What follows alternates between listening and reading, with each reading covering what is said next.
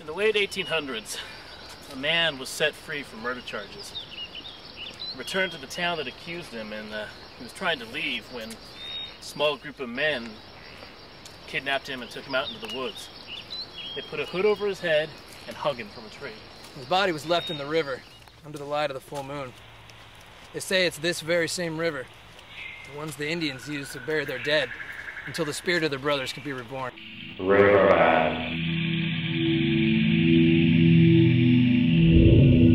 When four explorers decide to take a trek through the canyon to uncover the mystery of the river, they soon find out what they're looking for is also looking for them. So what exactly are we looking for here? There's a mysterious figure that wanders the riverbanks here.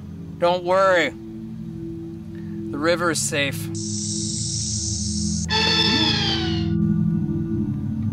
For now.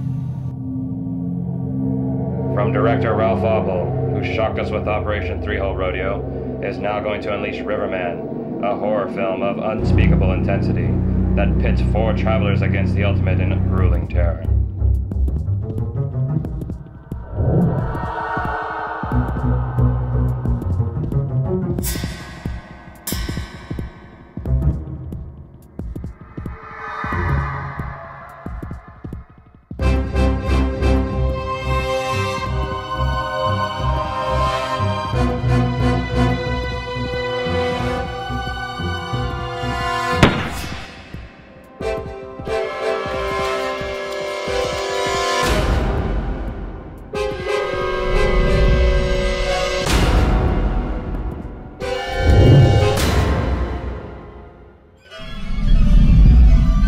Riverman.